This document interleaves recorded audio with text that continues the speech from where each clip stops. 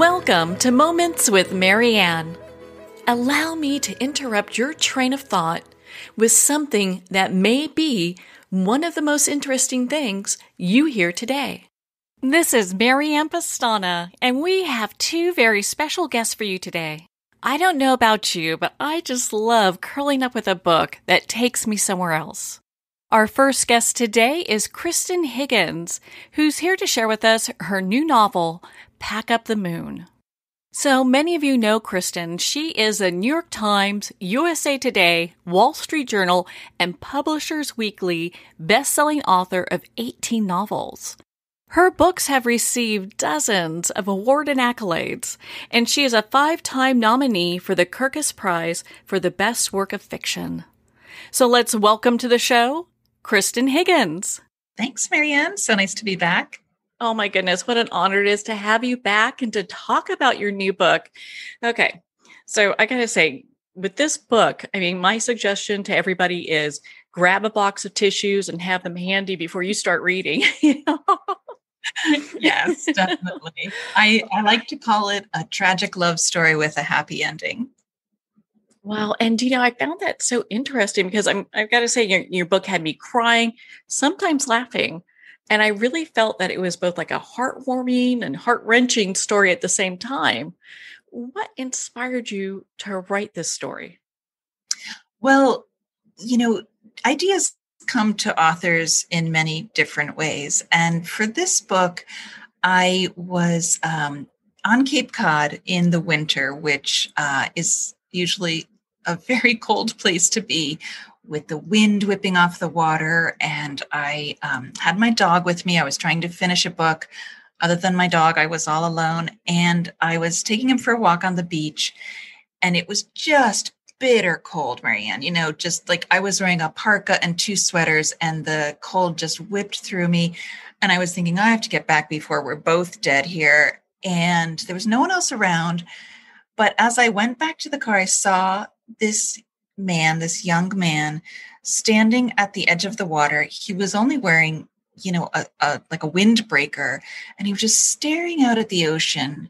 And I thought to myself, that looks like the loneliest man in the world. And I wanted to save him.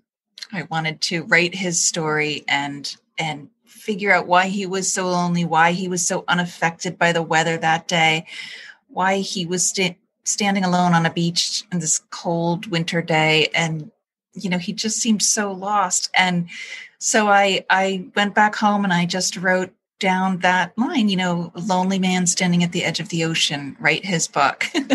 Oh my gosh. Well, and it's interesting how stories develop. And to be so acutely aware of your surroundings and being in that moment to see this person, just kind of tuned out to the rest of the world has you really thinking. Yeah, for sure. And, I know you've read other of my books, but I like to write about topics that are sometimes hard to address in real life. And this is a story of a beautiful, vibrant, intelligent young woman who's happily married to the love of her life. And then she finds out she has a terminal illness. So we all know somebody who's encountered that in their life. And, whether it's your cousin or your daughter or your, friend down the street, a person who's going to die long before their time. And I guess what I wanted to explore is, how can you authentically be joyful in the time that you have left, even knowing that your life will not be that long, even knowing that you're going to leave your beloved husband and family behind. Lauren's life is kind of just getting started when she finds out she has this diagnosis. And so I wanted to kind of take a deep dive into what is it like to live with a terminal illness, and how can you help the people you love as your death gets closer and closer. Yeah, the people you leave behind, because we'll all come to that threshold at some point. And I Mm-hmm. found it, I mean, because I know most of the time you write romantic comedies and, you know, Mm-hmm. they're just amazing books and I love picking them up. I pretty much read them cover to cover every time I do. And then to have this one that really dives into grief, was a Mm-hmm. real, it's interesting. It was just real different.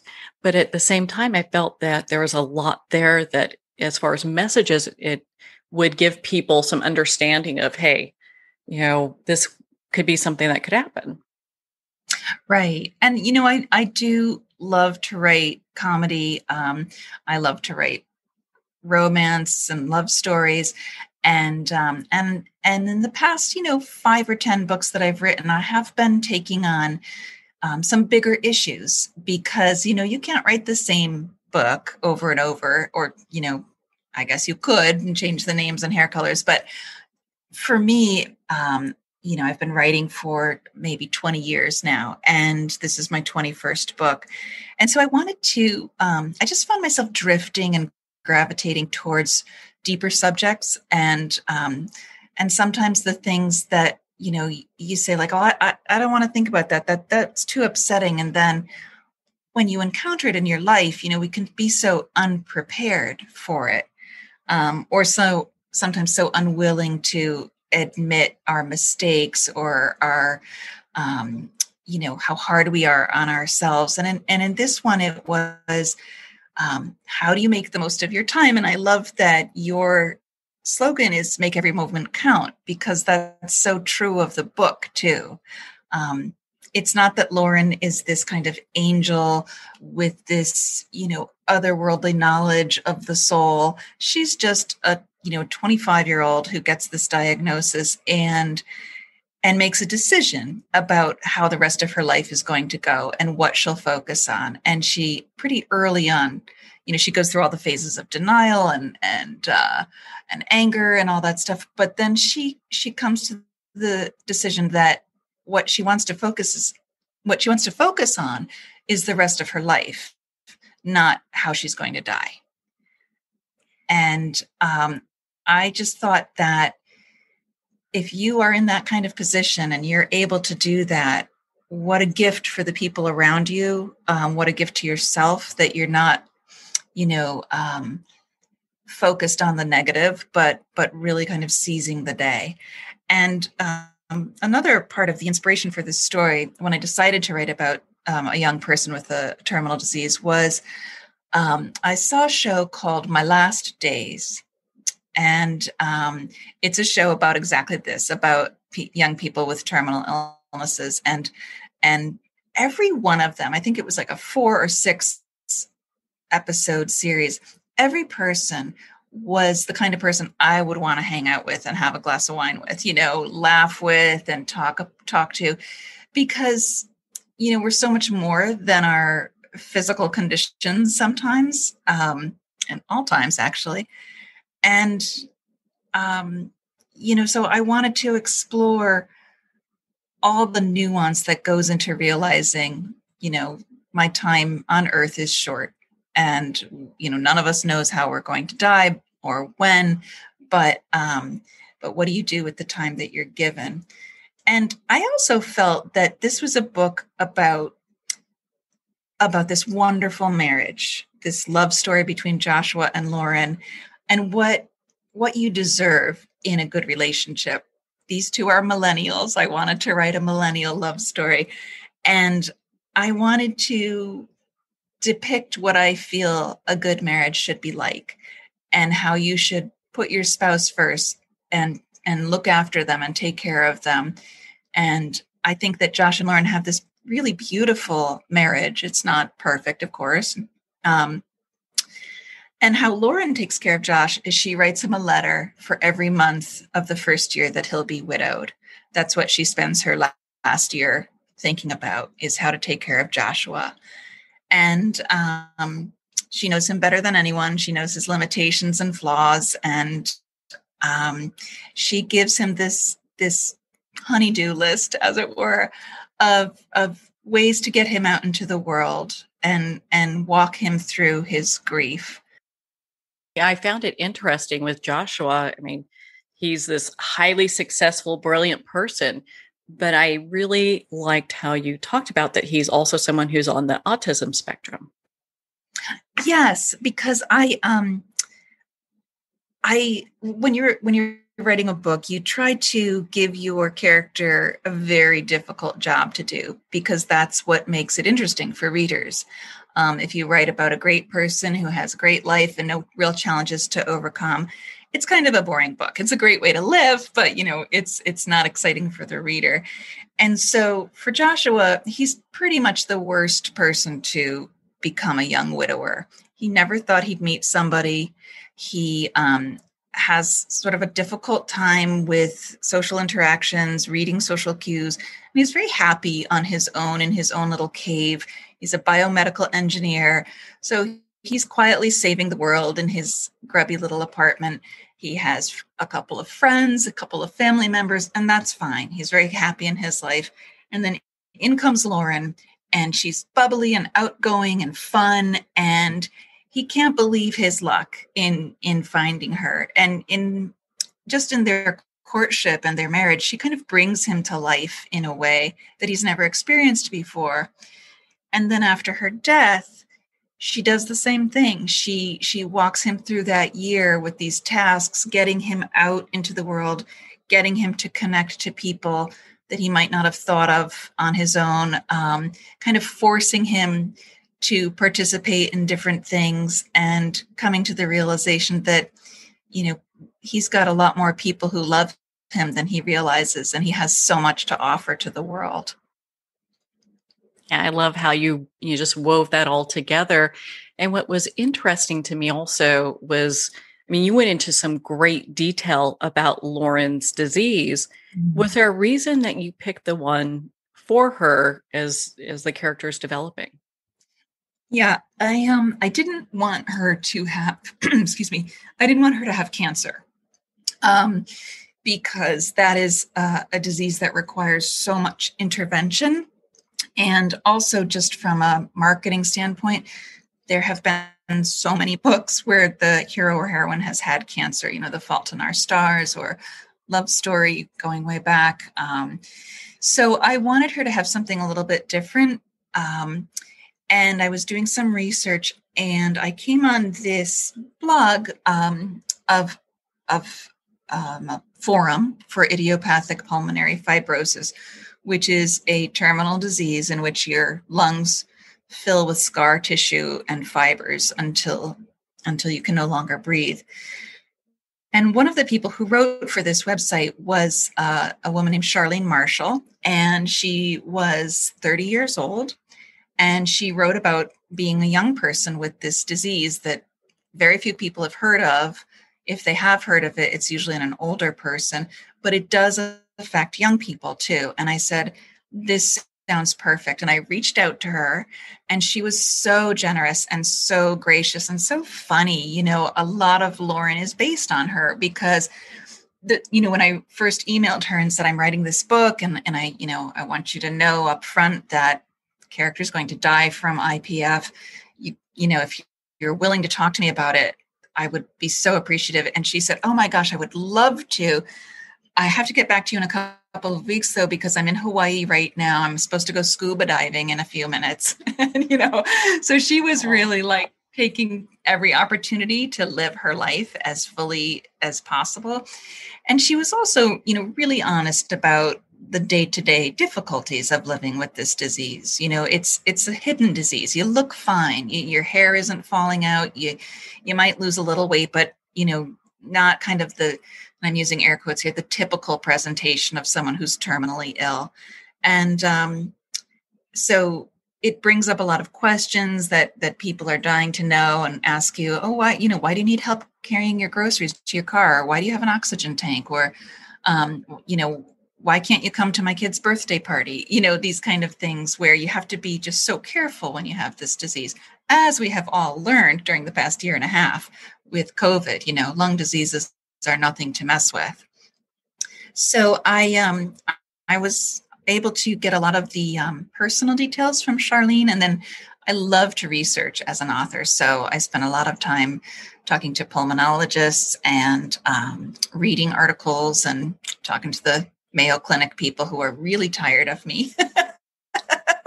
Oh, I bet they loved your questions, though, you know? They're so generous, so generous. Was there anything in your research as you're really kind of diving into this pulmonary disease that really surprised you? Well, one thing that surprised me was that you can feel really good while having this disease, so that a lot of times you might think you have asthma or this just irritating allergy cough. And it can take a while to diagnose, but you can feel great. You can have really good days after being in the hospital for 2 weeks, intubated. You can bounce back a bit and feel really normal. And I think that's one of the things that really appealed to me was that Lauren and Josh had a really normal life, except for this one thing, this one huge thing. And so that was really interesting to hear about from Charlene and from others with IPF, was that, you're still first just a regular person with a job, with friends, with yoga classes and nights out with your friends and your parents and that kind of thing. So I think what I really loved writing about the most in this book is how grief is the other side of love. It's another expression of love. And when you grieve someone, that's because you loved them so much, and they deserve that kind of mourning and grief. But also that Lauren was so determined that she would not be Joshua's tragedy, and she says to him in one of her letters, "Don't let me be your life's tragedy. Let me be one of the best things that ever happened to you."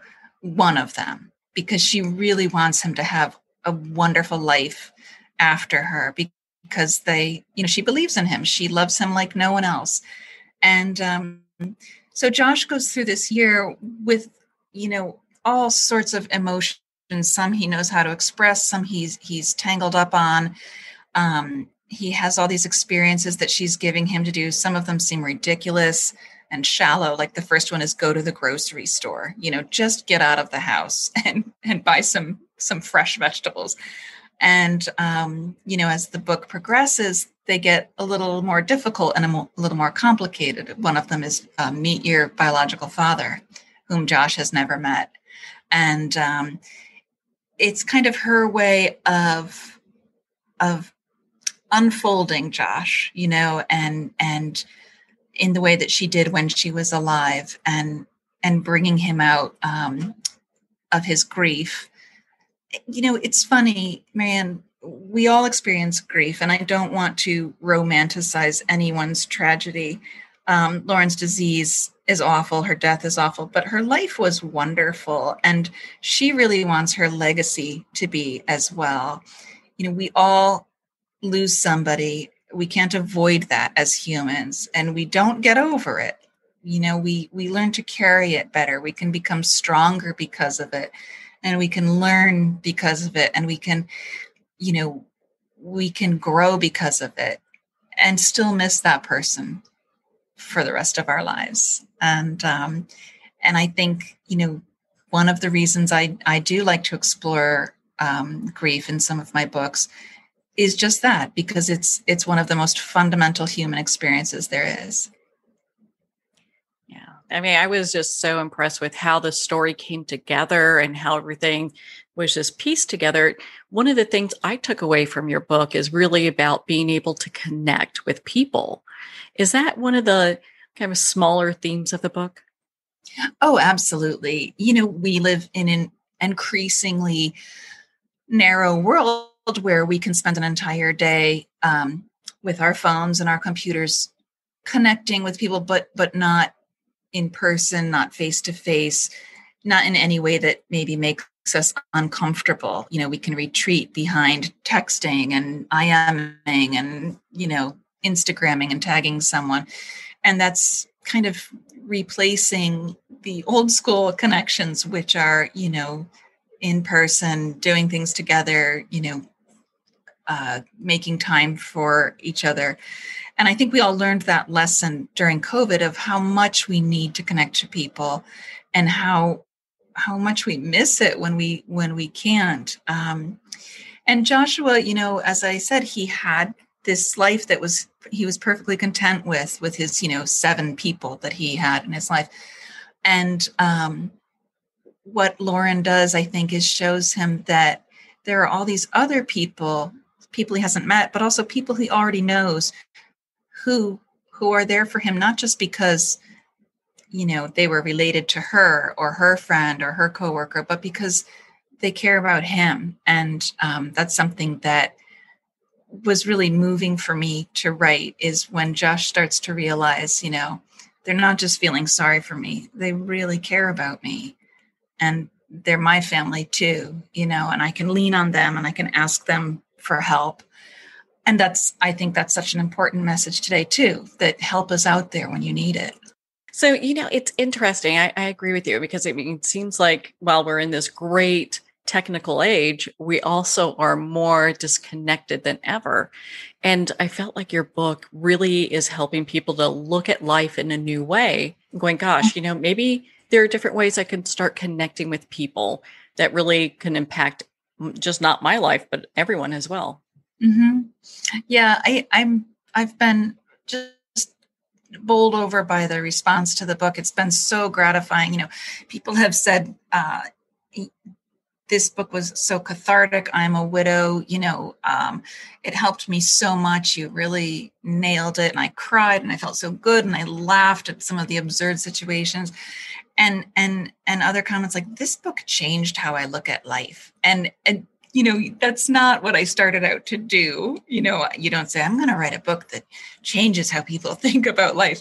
I just wanted to tell the story of Josh and Lauren. And it's just so wonderful to have people say this is a book about how to love, how to grieve, how to connect. And also I think it's a very entertaining book. It certainly starts off sad, but we know Lauren is going to die from the very get-go of the book. And what I really enjoyed in terms of the writing of this book was that Joshua's story starts from her funeral and moves forward through the next year and a couple of months. Lauren's story, she's also a narrator in the book, and she tells her story backwards, so that her storyline ends with meeting Joshua and realizing, I think I just met the man I'm going to marry. And so her storyline ends on this really hopeful, excited note. And so does Joshua's, moving into the future after all these months, with an epilogue that lets the reader know he's just fine. It's a very interesting way that you have that coming together. Was that one of the more difficult things to do in writing this book? Yeah, it was. I write in what I think is an unusual way. I write the way you would make a quilt. So I write a chapter, and then I close that document and I start another one, and I write that one. And I just kind of write the scenes that speak to me initially. And I might write 20 different documents, 20 different chapters from all different parts of the book, all like the middle, the ending, the beginning. And then when I have enough of them, I stitch them together as you would with the squares of a quilt. So that kind of helped in terms of the structure of the novel. And it also let me make sure that I was balancing enough fun, enough humor. I do love some of the more like embarrassing or absurd moments in the story. And so I could see, like, we've just had a really poignant chapter. So now it's time for some fun, so now I'll send Joshua to the mall to have to buy new clothes, because that's the thing Lauren told him to do this month. And that scene ends up really funny and a little bit deeper than it first appears.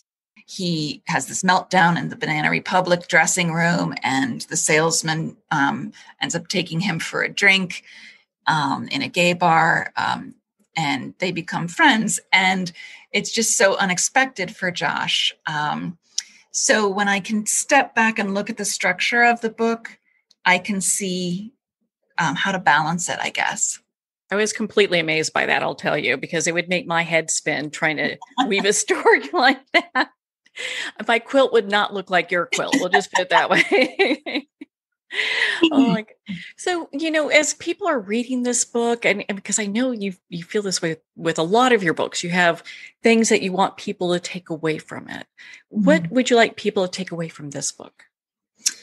I think I want them to see how important they are in other people's lives, how much their life means, and how much they can give to others, and the kind of happiness that comes from connecting and being part of other people's lives. I think that's such an important thing. My goodness. Gosh, Kristan, I mean, we can talk forever. I love your books. And I feel like this is another one that, I highly suggest for people to pick up. And it's just perfect to read, whether it's summer or a rainy day. So Yes. yeah. So where can our listeners learn more about your work and be part of your community? My website is kristanhiggins.com, and all my social media links are there. I'm pretty chatty with my readers. I do a newsletter. I interact with them a great deal on Facebook and Instagram and Twitter. And I really love that. I mean, that is such a rewarding part of this job, is just being able to talk directly with the people who are reading your books. So if you haven't joined me there, I hope you will. Well, Kristan, thank you so much for taking the time to be on the show with us here today. My pleasure. Thank you so much, Marianne. Well, thank you, Kristan. It's always such an honor to spend time with you. So our next special guest today is Sarah-zachrich-jeng, and she's here to share with us her new book, The Other Me. Now, have you ever considered what would happen in life if you made one decision that changed everything? If you ever wonder about second chances and maybe do-overs, this mind-bending book is just for you. Now, Sarah grew up in Michigan and has always had a flair for the morbid and mysterious. The Other Me is her first novel. So let's welcome to the show, Sarah-zachrich-jeng. Hi, thanks for having me. Well, what a joy it is to have you here to talk about this book. I hear it's getting some really great reviews, and I am not surprised after reading it. It is it made my mind hurt, Thank you. I love hearing that. Well, and so why don't you share with us, what inspired you to write this book?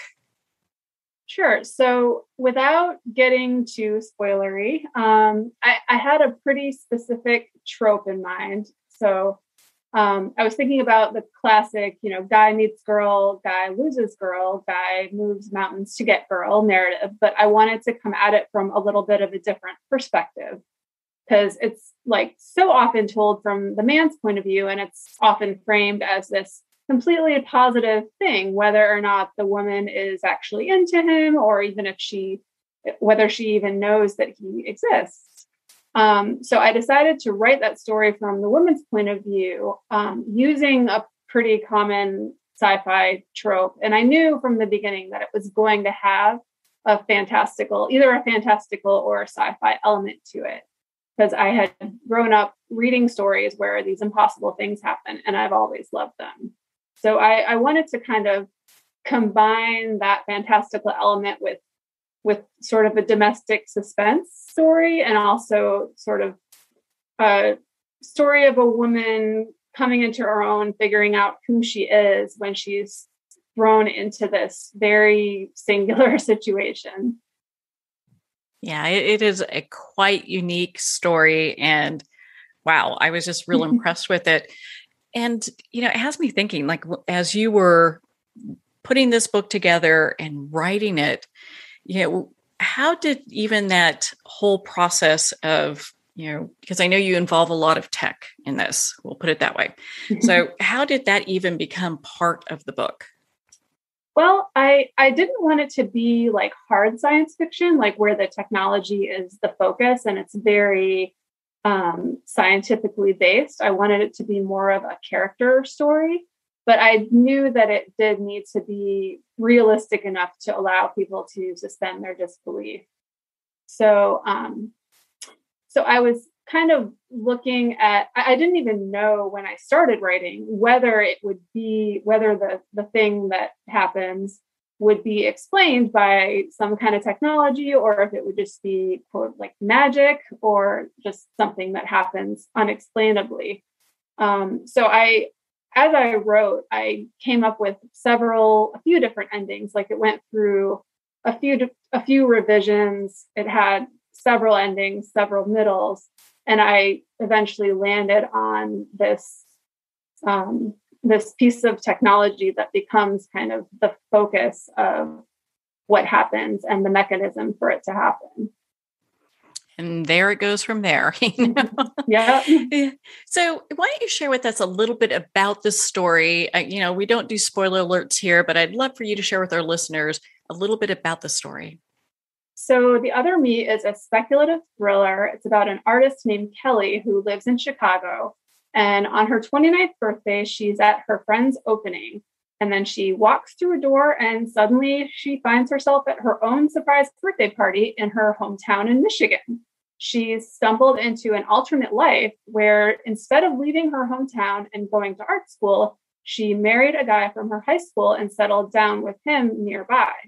And pretty early on, she finds that she can remember things from both her life in Chicago and her life in Michigan. So she needs to figure out how this happened and why it happened and if it can be reversed. That would be really interesting to happen, I'll tell you. I would absolutely freak out.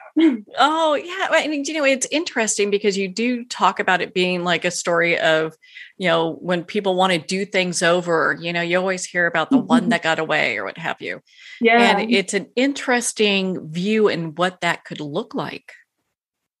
Yeah, exactly. I mean, there are so many different ways of coming at that story, right? Like it can be a romance or it can be horror, depending on your perspective.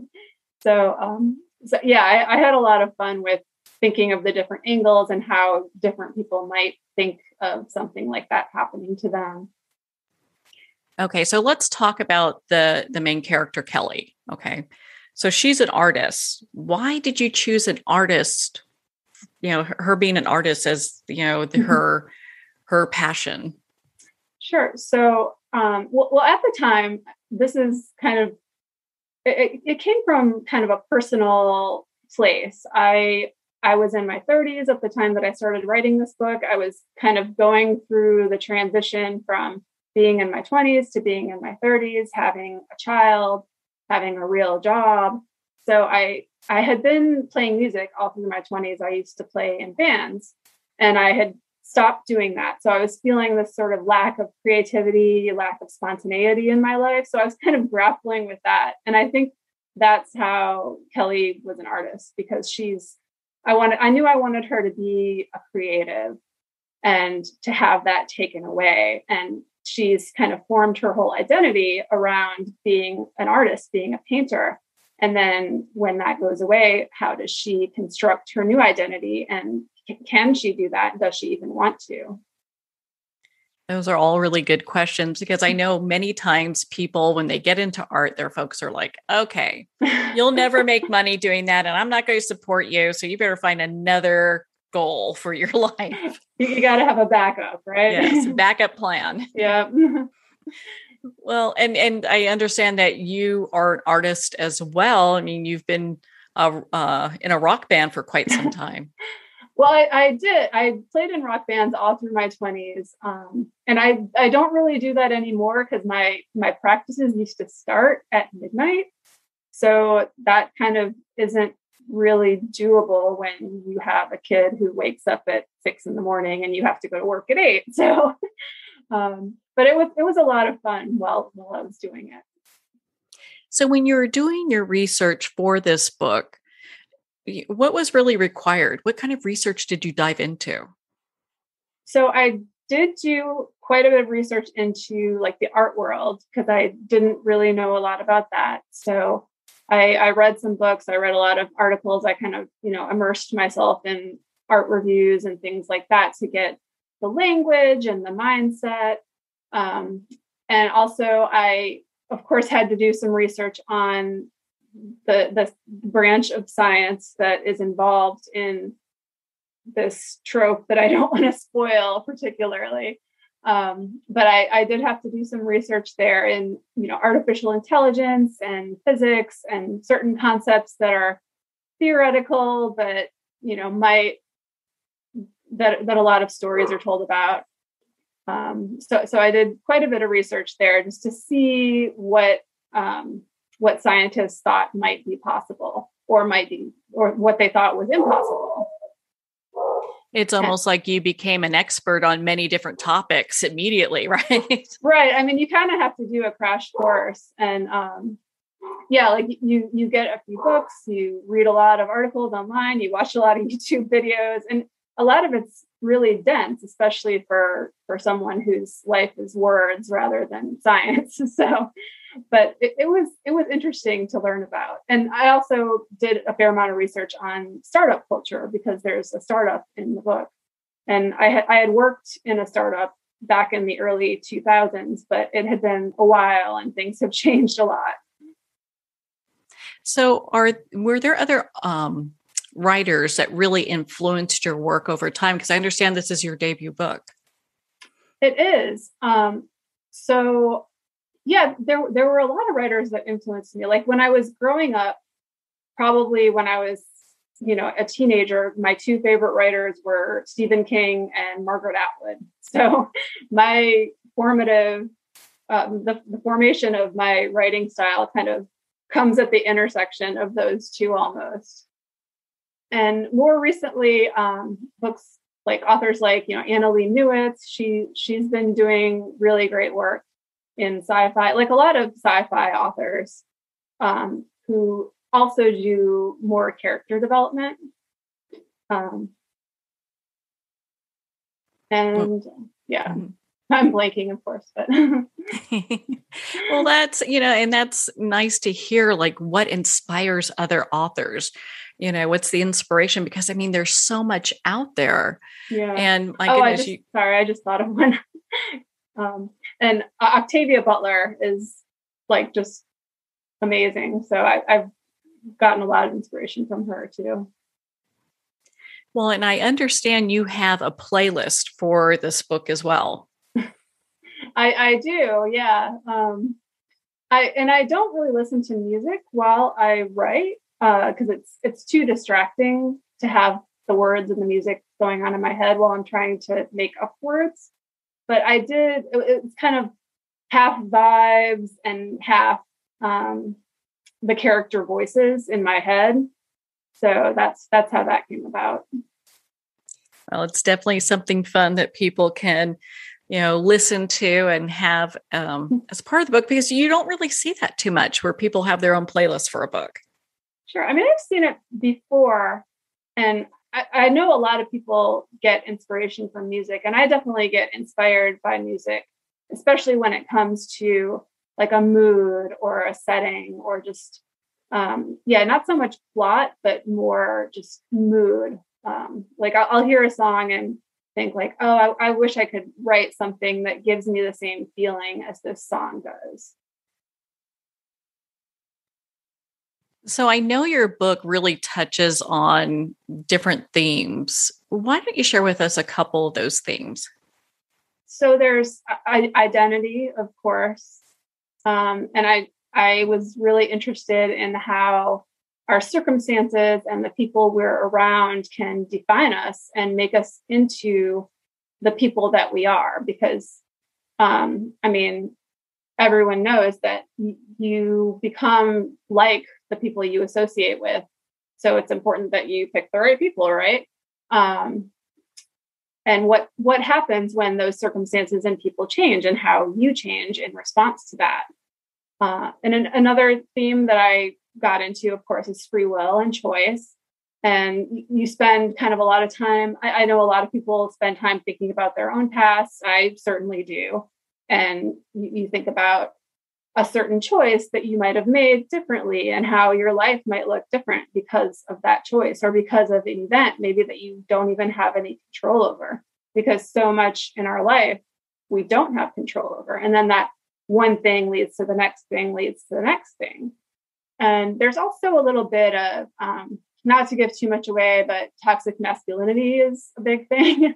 And how who gets to be the protagonist in a lot of stories, both in real life and in fiction, and also how toxic masculinity can have a benign appearance. It doesn't have to be a man being, unkind or mean to be misogynist. Yeah, I think you really wove that in together so well, bringing all those topics, kind of together. Was there a main goal when you wrote this book, The Other Me? I don't know if there was like a main goal. I guess I had kind of some overarching things that I wanted to say. And I also wanted to tell a really entertaining story. And I get really into character development. So I wanted to create people that felt real to me. That was a big goal of mine. And it seems like from what I've heard from early readers, it seems like it's really making people think about, their own lives and things that have happened to them. So that's always really gratifying to hear about.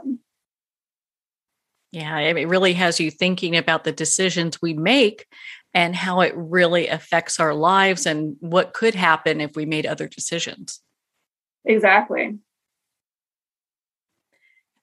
So are you working on anything next? I know your book just came out, but a lot of times authors are already working on the next one. And I almost hate to ask that, Yeah, I am. I'm working on book 2. So it's another, and it's supposed to come out next summer right now.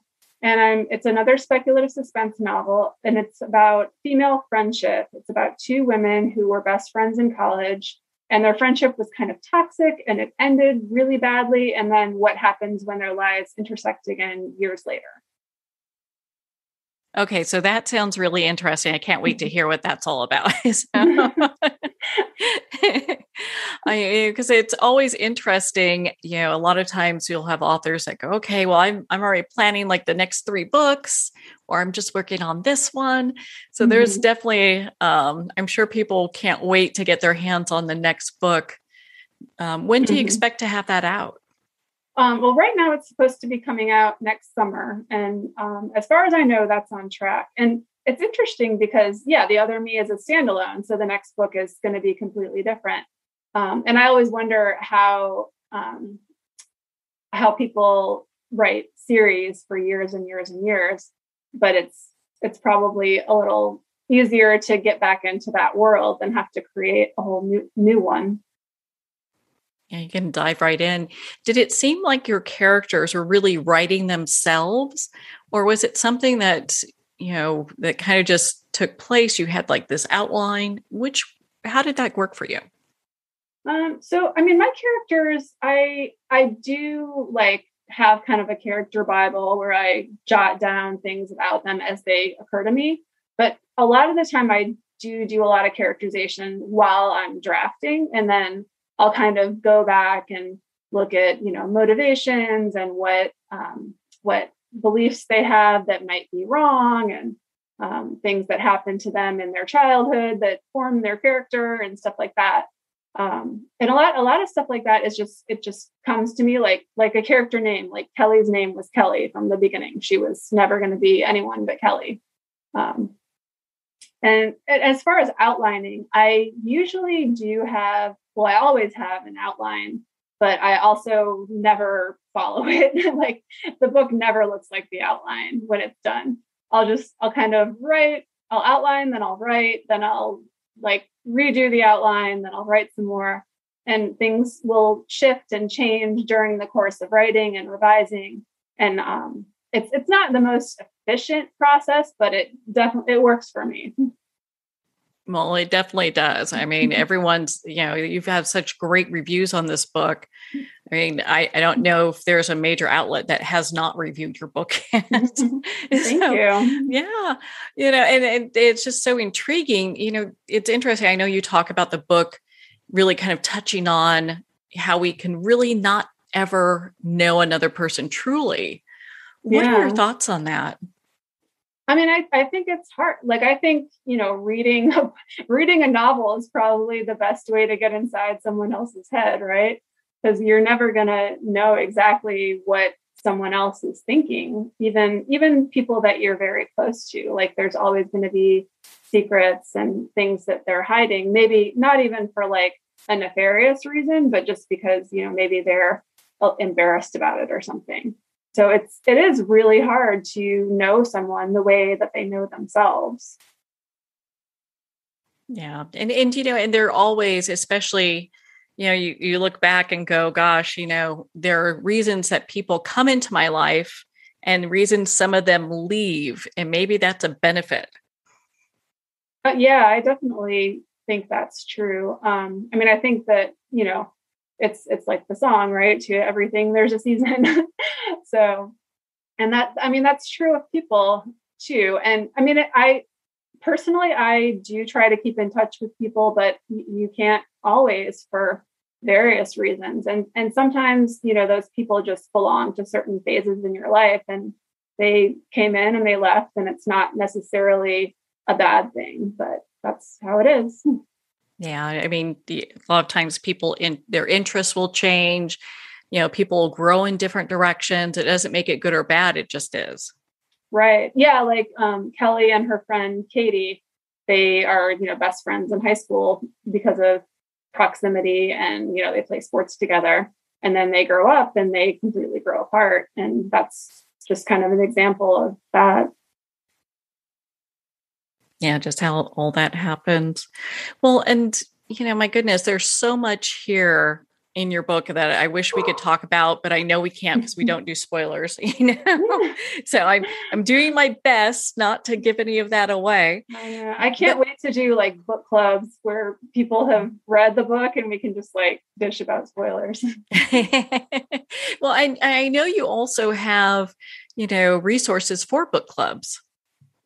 Yeah, there's a book club kit, and I have a link that is linked from my Instagram.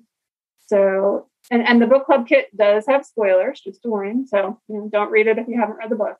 But that's something that my publisher put together for me, and it's gorgeous. It's beautifully designed, and I love it. Yeah, it came very well together and has everything a book club will need, especially for this type of book, because it's extremely intriguing. When it doesn't, while it has some spoilers, it doesn't give it all away. Right. My goodness, Sarah. I mean, we can talk forever. I just love your work. Where can our listeners connect with you and be part of your community and learn more about the work you're doing? Well, thank you so much. So I am on Twitter and Instagram, as well as Facebook. And I have a website, which is sarah-zachrich.com. That's SARAHZJ. And that has links to all of my social media and, bio links and my events and everything. Yeah, where everyone can get in touch with you. Well, Sarah, thank you so much for taking the time to be on the show with us here today. Yeah, thank you for having me. It was a pleasure. Well, thank you, Sarah. It has been such an honor to spend this time with you and to talk about your new book, The Other Me. The Other Me and Pack Up the Moon are available Amazon, Barnes & Noble, and all indie retailers. And if you don't see it on the shelf, ask for them to order it. And of course, support our indie bookstores.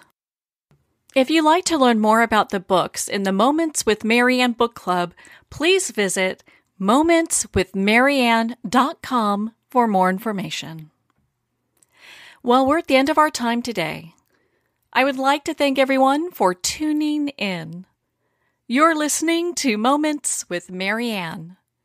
And remember, make every moment count.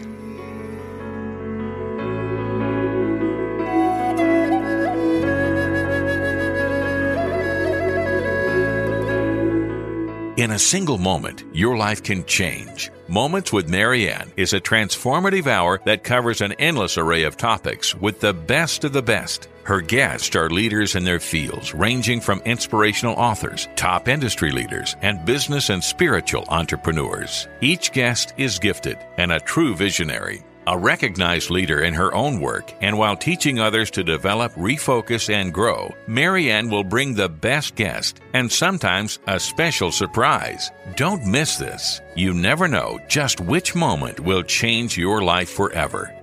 Make sure to tune in and visit momentswithmarianne.com for more information.